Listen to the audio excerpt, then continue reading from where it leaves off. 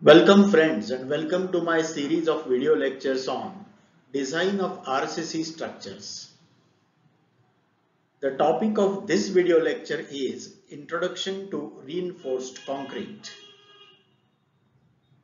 For best video quality, watch on laptop or desktop with resolution set to 1080p, that is HD. The expected learning outcomes from this video are 1.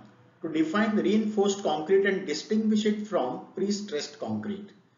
Second, to appreciate advantages and disadvantages of RCC. Third, to understand various forms and functions of reinforcement. The contents of this video are 1. Definition and brief history of reinforced concrete. Second, difference between RCC and pre-stressed concrete. Third, common RCC structures. Fourth, advantages and disadvantages of RCC structures. Fifth, forms and functions of reinforcement in RCC. Some key terms are used in this video: RCC, reinforcement, pre-stressed concrete, pavements, moldability, formwork, main steel, stirrups, lateral ties. Friends, we have our best friend Smarty here with some tips. While watching this video, write down your own notes. Pause or rewind the video whenever required. Do solve the formative and summative assessment quizzes given in the video. Friends, in this part of video, we will consider the definition, history and comparison of RCC with pre-stressed concrete. Let us first define reinforced cement concrete, that is RCC.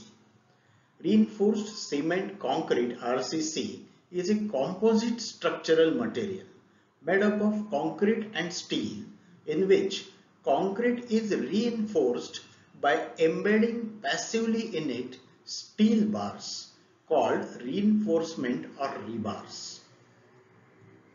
Our conventional understanding is that RCC is made of concrete and steel only, but there are some exceptions also. So there are some non-steel reinforcement materials also. So we can have concrete reinforced with other materials than steel. Modern reinforced concrete can contain varied reinforcement materials made of steel, polymers or alternate composite materials in conjunction with rebars or without rebars. The examples of such concretes are fiber reinforced concrete, in which concrete is reinforced by polymer fibers, or glass reinforced concrete, in which the concrete is reinforced not by steel but by glass fibers.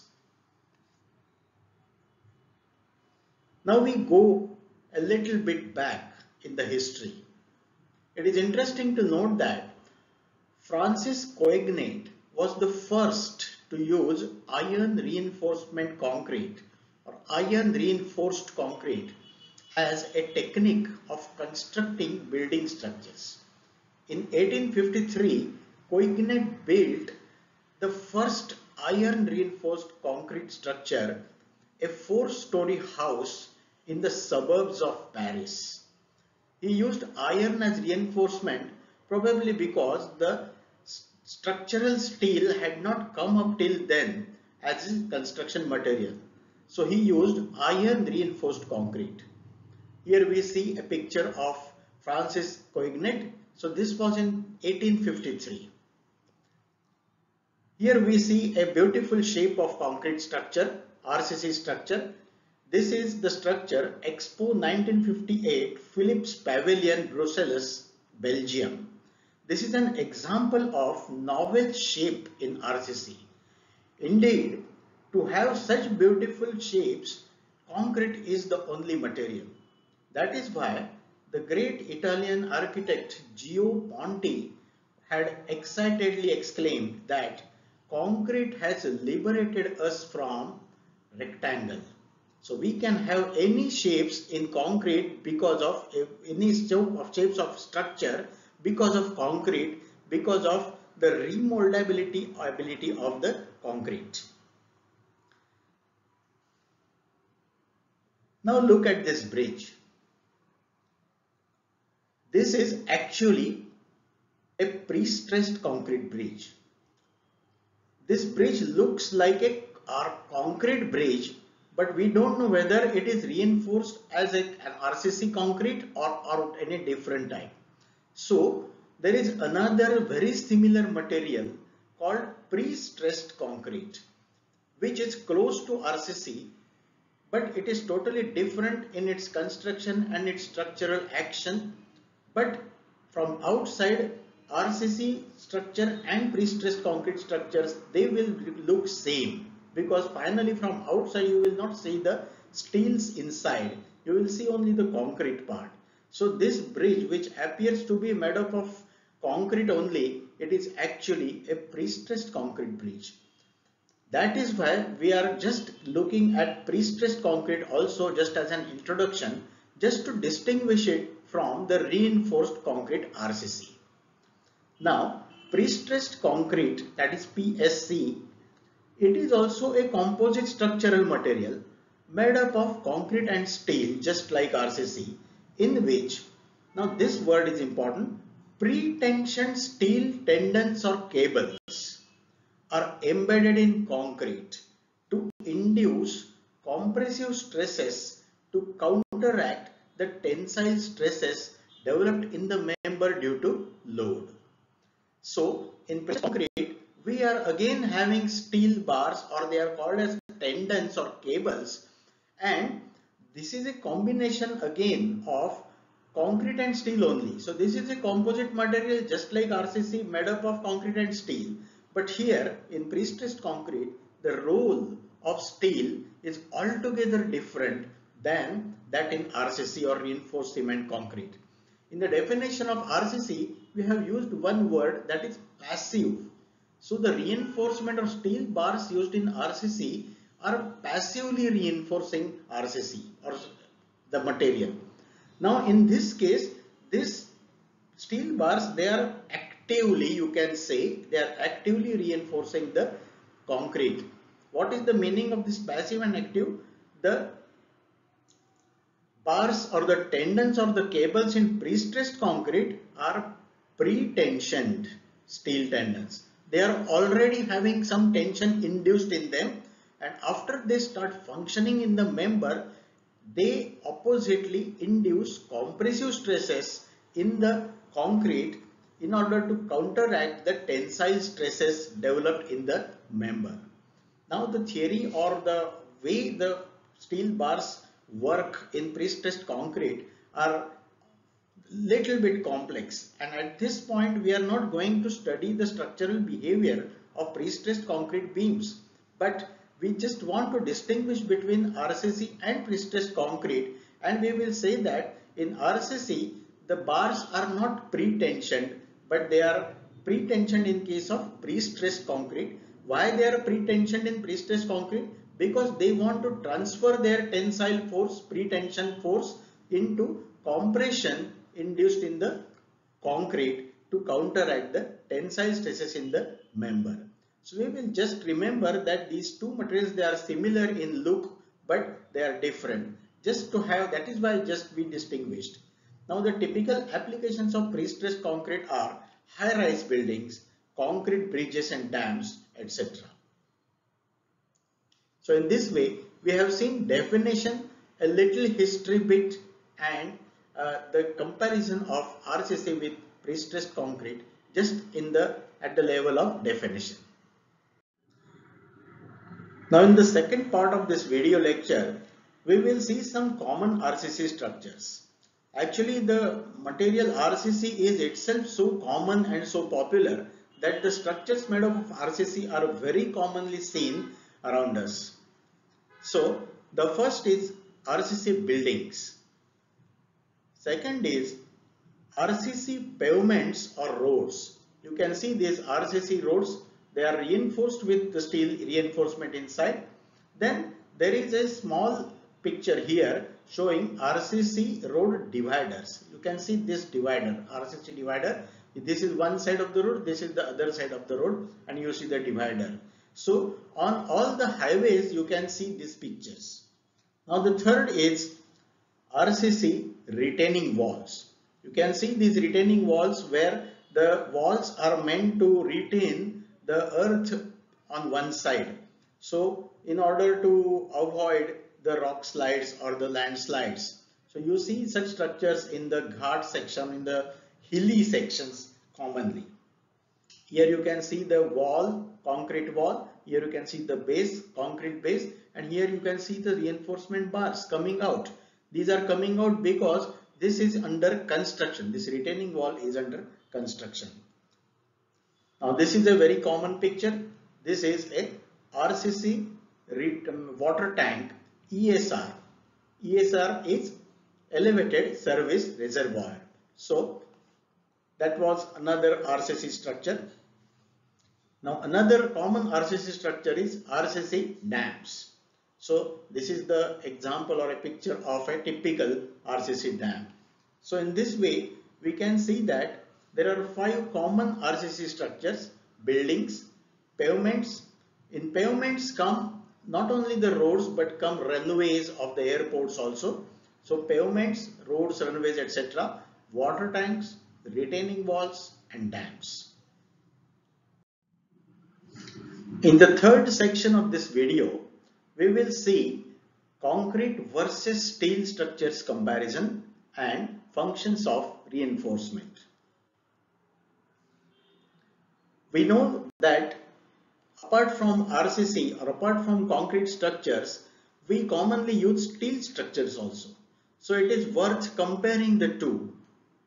So let us first of all see the advantages of concrete structures. So here we are keeping in mind that we are comparing concrete structures with steel structures. So the first advantage of concrete, as we have seen in the earlier slide, that moldability to any shape.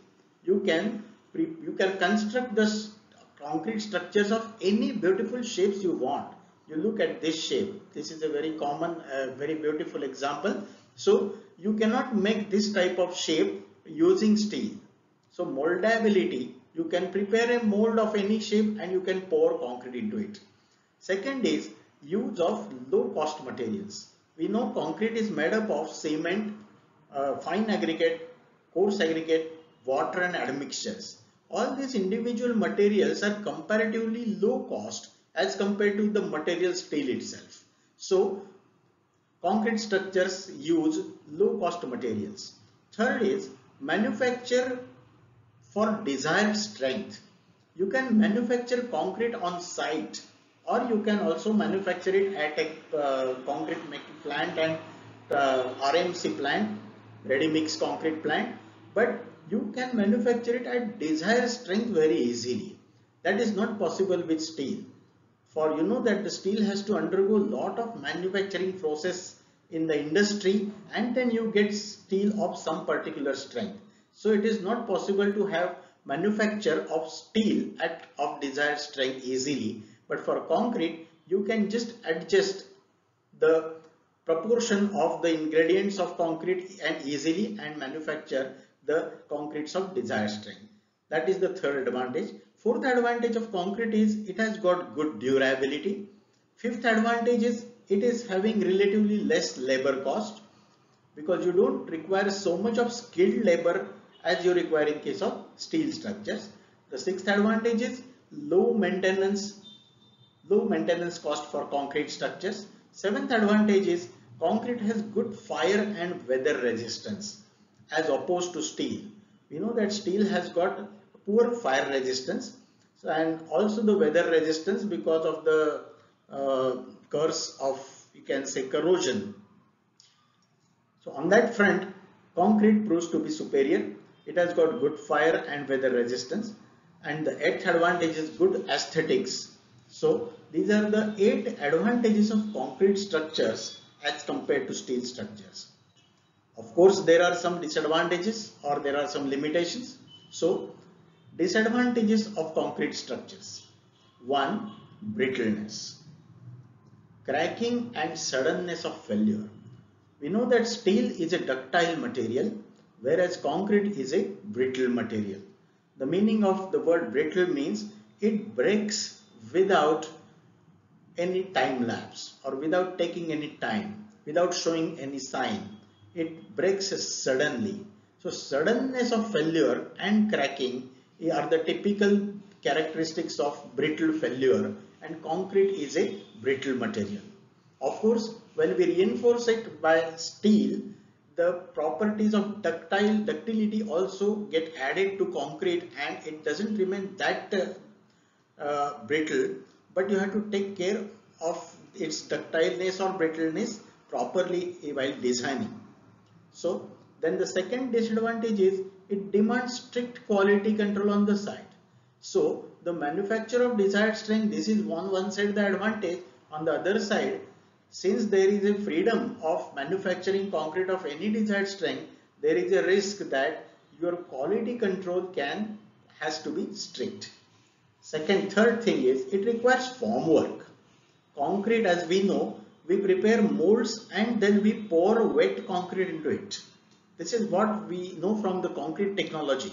So, in order to pour that concrete, wet concrete, which is fluid, which is not hardened, so in order to hold that concrete in proper shape, we have to erect a separate structure which we call as formwork or scaffolding structure in order to pour the concrete. So it requires a formwork, and then so you have to prepare a pre-structure, you have to construct a pre-structure and then you have to pour concrete into it. So that requirement of formwork is additional construction of its additional structure. This is not the case with steel structures.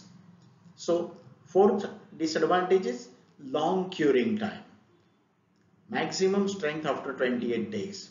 We know that concrete doesn't attain its full strength easily and quickly.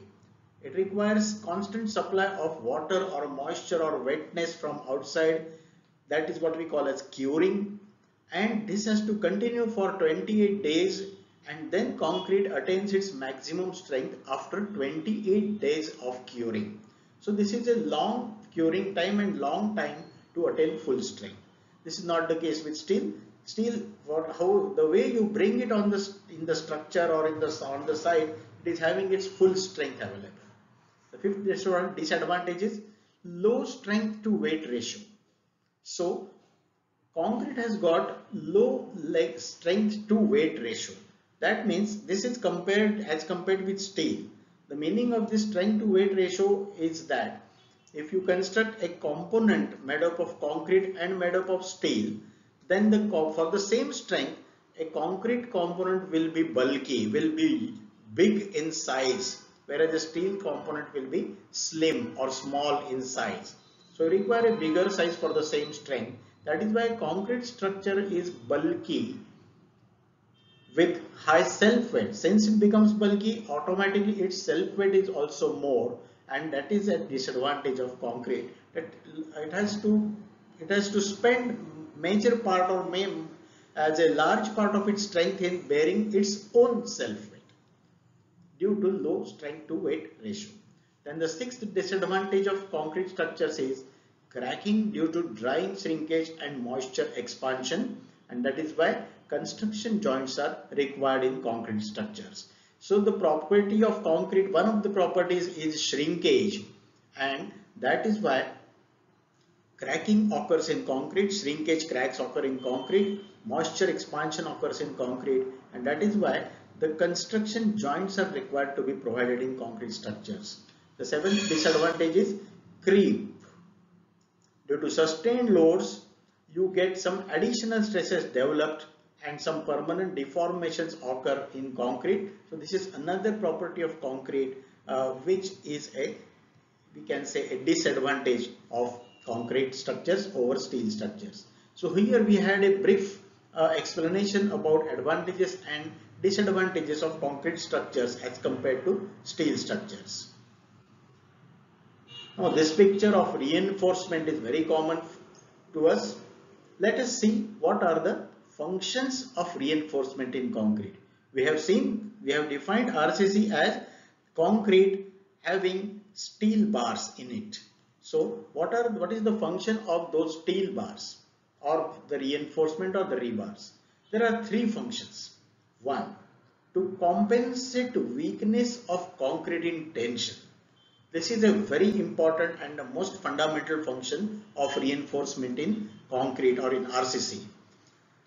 What is it? It is to compensate weakness of concrete in tension. We know that a structure is made up of various structural components, and due to load, these different structural components behave in different way. Sometimes there will be tension developed, sometimes there will be compression developed, some members will be flexural members, some members will be torsional members, some members will be subjected to shear. So all these basic structural actions will finally cause tension and compression, tensile and compressive stresses.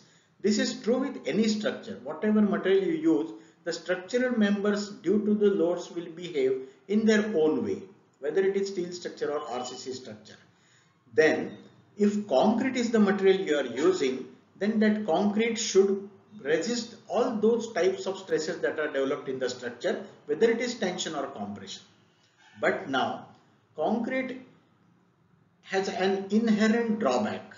Its original drawback is that it is weak in tension. Its compressive strength is less. It's not zero, but it has got very poor tensile strength. I'm sorry, it is poor in tension, and that is why we are using steel bars. We are using steel bars wherever we find that there is tension developed in a member. So the first function of reinforcement is to compensate weakness of concrete in tension. So tension zones and shear zones in members are to be identified. Suppose you are designing a slab or you are designing a beam or a footing or whatever structural component you are designing, you have to identify the zones in that particular member where tension will be developed. So tension and shear zones are required to be reinforced for resisting tension. Now the second function of reinforcement in RCC is to assist concrete in resisting compression. Though concrete is weak in tension, it is not weak in compression. So it can resist its own compression. But we know that steel has got compressive strength as well as steel tensile strength. Both the strengths are available. So anyway you are using steel in the structure. So why not use it to resist some compression also to assist concrete in resisting compression. So this is the second function of reinforcement in RCC, to assist concrete in resisting compression. And the examples of the steel bars resisting compression, look here, this is the steel column and column. So all these vertical bars, they are the main reinforcement of the column and they are resisting compression. So the example is columns. Second example is doubly reinforced beams, which we shall see later on. So in this, the steel bars are assisting concrete to resist compression. Now the third role or third function of reinforcement in RCC is to offer ductility to structure to improve earthquake resistance. As we discussed right now, the brittleness of concrete is a disadvantage of concrete, but when we are reinforcing with a ductile material like steel, the entire RCC member, when it acts as a composite member, its ductility gets improved, and that is why the reinforcement offers ductility to structure, and this ductility of the structure improves its earthquake resistance.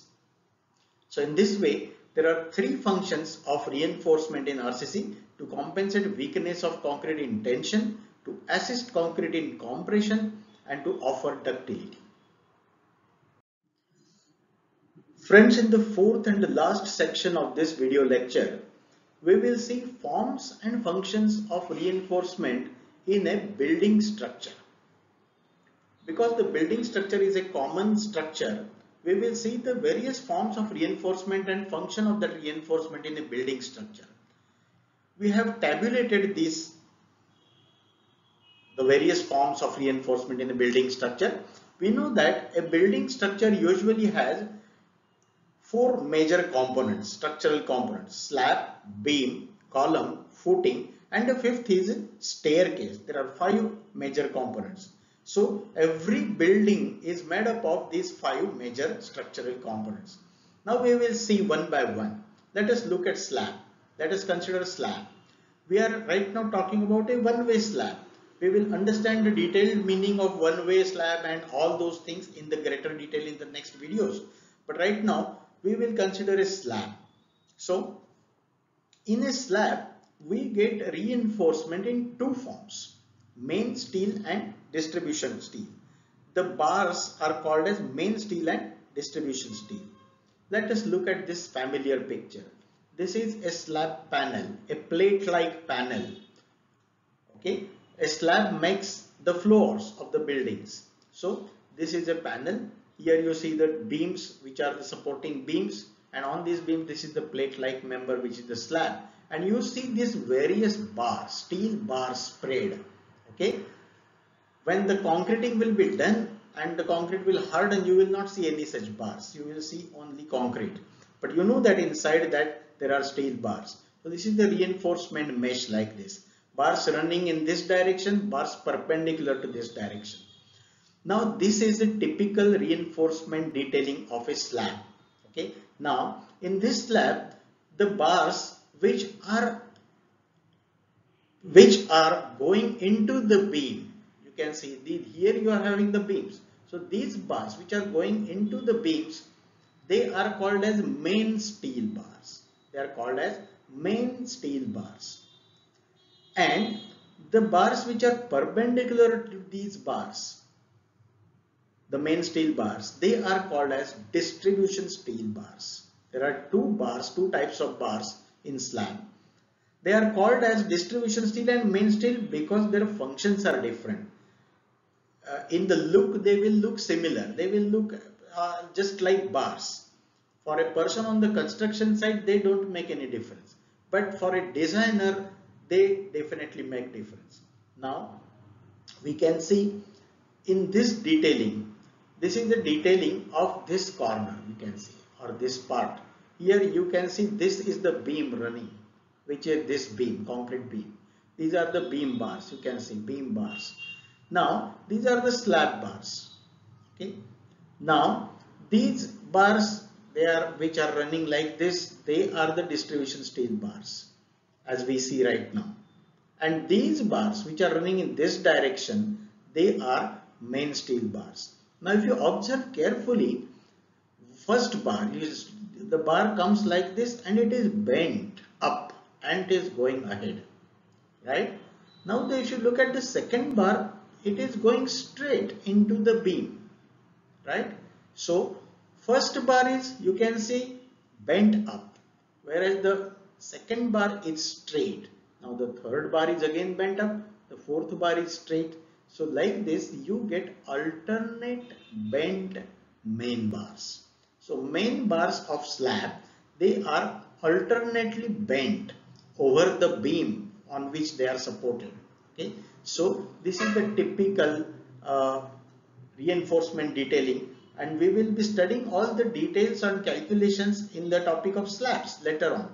But the slab reinforcement, at this point, let us remember that slab reinforcement is in two forms: main steel and distribution steel. Main steel is the steel bars which are passing to the beams, which are going inside the beams, whereas the distribution steel are the bars which are perpendicular to these main steel bars. There are no beams here, so they are perpendicular to the main steel bars. What are the functions? The main steel, it is called main because it is having the function of resisting flexural tension. So we saw in the last slide the primary function of reinforcement is to resist tension in concrete. So this main steel is used to resist flexural tension. Flexural tension means the tension arising due to the action of flexure, that is bending. And the distribution steel, its function is to keep these main bars in position. In position means their spacing will get disturbed if they are not tied in this transverse direction, and that is what is the function, main function of distribution steel. Now we move to the reinforcement of beams. Look at beams. This is a very common picture. You can see this is one beam, a beam going along the length like this. You see that a beam is a long member as opposed to the slab. Slab is a plate like area dominant member, aerial member, you can see. Whereas this is a long member having relatively small cross section. Now a beam has got three forms of reinforcement. One is called main steel, second is called anchor bars, third is called shear stirrups. These bottom bars as shown here, these are the bottom bars. Now in this particular beam we can say that these bottom bars are main bars, you can say, in some typical types of beams. So bottom bars of the main bars, these are the top bars. Now sometimes the top bars may be main bars and bottom bars may be anchor bars. So there are some bottom bars, there are some top bars, and there are some rings. You can see these rings. These rings are called as shear stirrups. The arrows are pointing. So these are shear stirrups. They are called as shear stirrups. So there are three types of bars in the beam: bottom bars, top bars, and shear stirrups. Okay. Now the top bars can act as main steel when they are used to resist flexural tension, just like slabs. The other bars, if the bottom bars are the main bars, then the top bars are called as anchor bars. Their role is to support the shear stirrups. What are shear stirrups? Shear stirrups are the rings of steel running all over the length of the beam. Their function is to resist diagonal tension due to shear. Diagonal tension due to shear. At this moment these words may be new to you, or you may not understand full meaning of these words, but just hold for some days and we will be studying the topic of shear stirrups, and there you will understand the whole thing. Right now let us just know that there are three forms of reinforcement in beams. Now the third is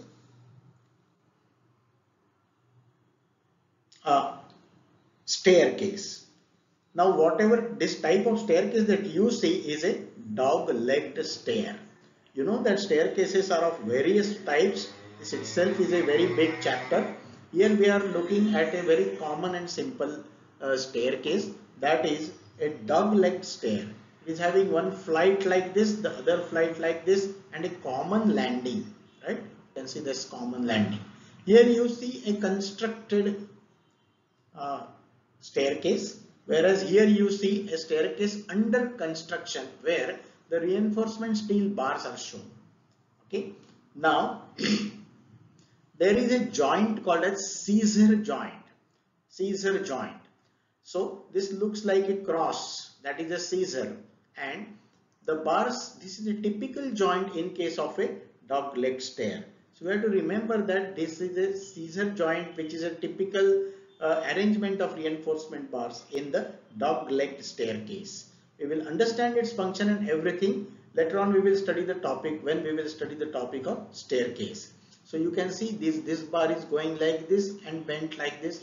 The other bar is coming like this and bent like this. So the two bars are making a cross, and this cross is a scissor joint. Looks like a scissor, a pair of blades is a scissor. So this is the typical staircase, and in staircase you are having a main steel and distribution steel and a scissor joint. Okay, so that was the third type. Now we move for columns and footings. We combine the two because they are very closely connected.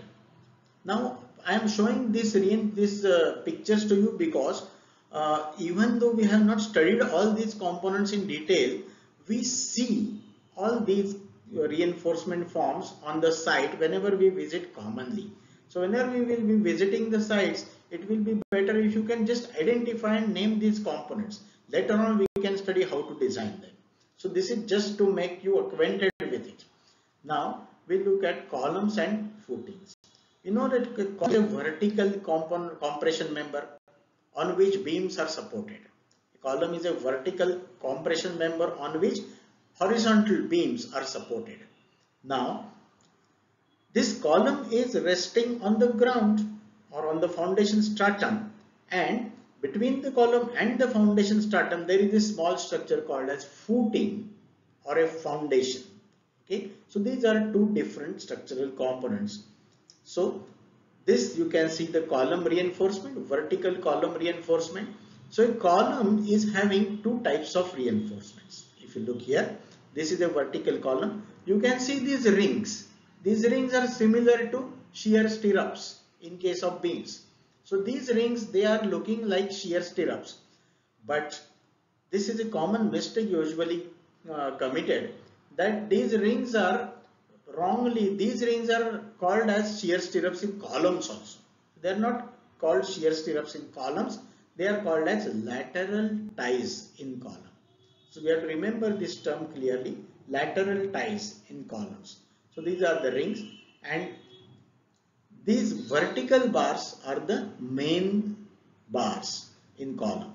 These main bars are also called as longitudinal steel. Longitudinal means acting or working or aligned along the length of the column. So longitudinal steel or the main steel of column. So these are the main steel or longitudinal steel bars. So a column, you can see here, a column will consist of longitudinal or main steel. Okay, there are two names to it. So main bars of column, you can see these vertical bars, and second is transverse steel or lateral ties.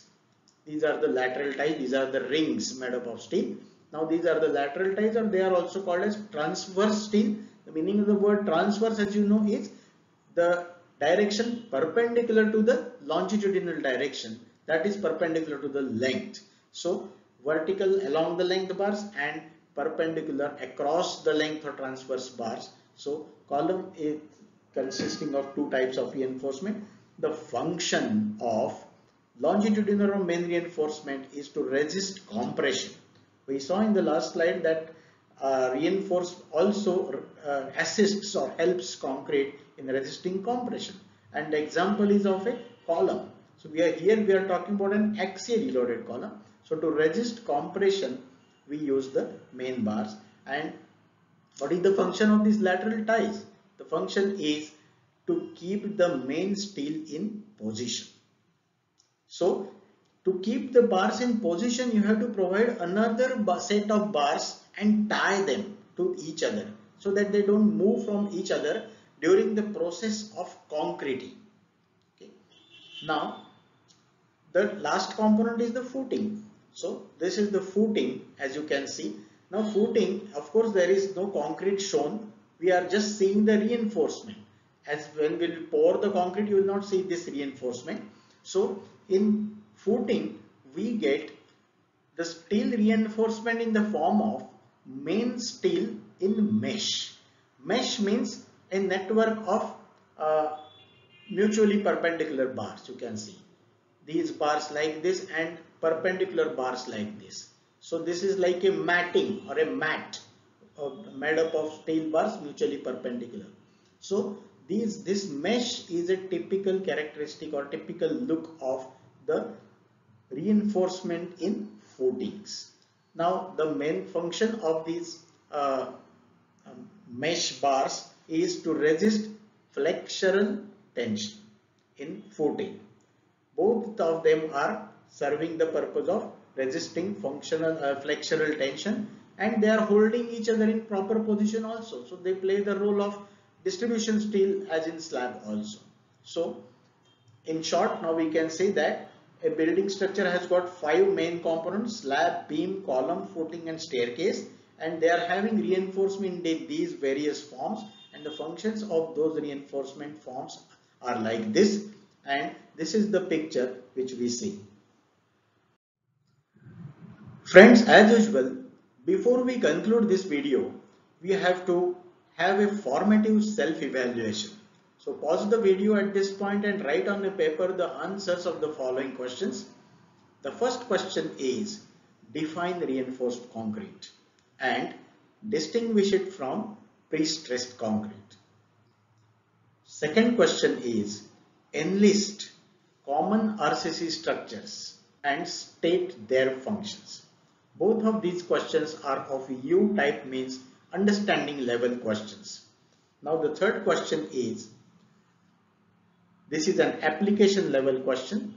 Visit a construction site and take photographs of the various forms of reinforcement discussed in this video lecture. Just in the earlier slide, we have seen photographs of various types of reinforcements. Now you just physically visit a site and there you identify these situations and these various forms of reinforcement. Take the photographs, label them. So that will be a very good exercise and an interesting exercise for you. So if you have gone through these questions thoroughly, we can continue for this video. So friends, we now come to the end of this video lecture, Introduction to Reinforced Concrete. Let us sum up. We started with the expected learning outcomes from this video as 1. To define the reinforced concrete and distinguish it from pre-stressed concrete. Second, to appreciate advantages and disadvantages of RCC. Third, to understand various forms and functions of reinforcement. In the course of the video, we came across some key terms. So, RCC, reinforcement, pre-stressed concrete, pavements, moldability, formwork, mainstay, stirrups, lateral ties.